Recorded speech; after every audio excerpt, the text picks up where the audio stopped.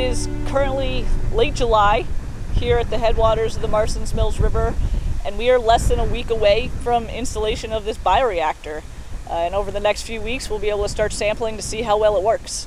Since the Cranberry Bog workshop, we formed a working group to really nail down the particulars of this project. We've been meeting weekly since mid-February, and I've been coming out here just to really prepare this site for this installation. This bioreactor is very simple. Water flows through a big pile of wood chips, is the simplest way to put it, and we let nature do the work for us. There are organisms that live in wood chips that happen to consume nitrogen, and so our process is simple.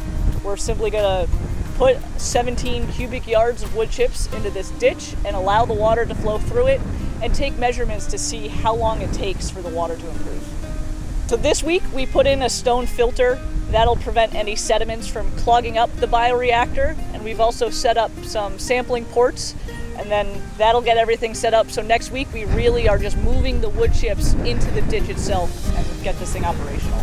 Here, microbes are the star of the show.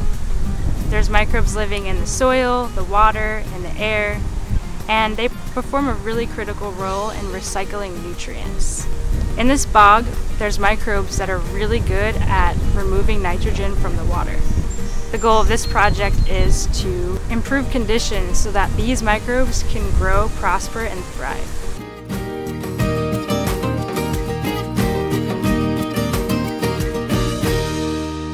Today's an exciting day for the bioreactor. We have a real team effort here today. We have representatives from EPA's Office of Research and Development, the Nature Conservancy, and our very own Barnstable Clean Water Coalition team to help move 17 cubic yards of wood chips into this ditch, and we've been hard at work since 9 o'clock this morning.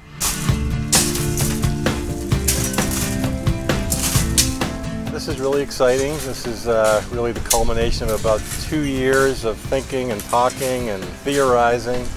We've had many meetings and discussions with EPA and the Nature Conservancy and really planned this thing out. A lot of thought's gone into it. So we're really excited to see it going in the ground today. In fact, as we're talking, the first bit of water is flowing through this bioreactor, and who knows, we might be getting the beginning of some treatment as of today.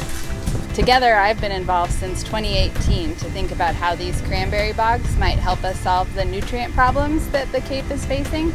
And so to be here and help build the first project that our group's getting in the ground is just really exciting.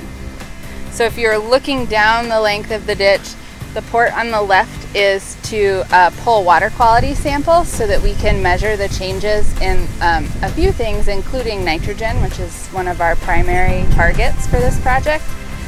The middle cage is so that the wood chips can be pulled from a specific location and they can tell how they're aging and faring as the experiment goes along.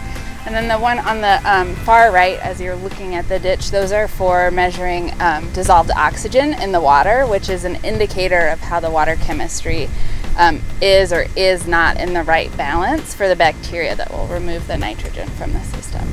EPA was involved with the planning and design of this bioreactor and setting it up so that we can extract as much information as possible about how bioreactors work and how they can be applied in a more general, broad context. It was really exciting for us to finally be putting things in the ground. After months of preparation and talking about doing work, we finally got something into the ground, and so that's super exciting. Success is defined a lot of ways on this project. From a scientific perspective, it will be understanding how much nitrogen enters into the bioreactor and how much gets removed by the bioreactor and doesn't come out. But another measure of success is just the partnership and team that we've assembled with the Barnstable Clean Water Coalition, with the Nature Conservancy and other partners. And we saw that today.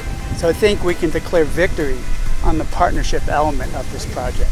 So we're hoping to restore the cranberry bogs, turn them back into natural wetlands. Those conditions alone will be a catalyst to really help the environment, remove nutrients, remove nitrogen naturally. As the average Cape Codder probably knows, we have a massive water quality problem, and there's a big price tag to fixing it. There have been bioreactors in different farms in the Midwest, but no one's ever put it in the ditch of a cranberry bog before. And if it works here, we can put this in all the other ditches in this cranberry bog and in cranberry bogs across Cape Cod to really help our coastal water quality.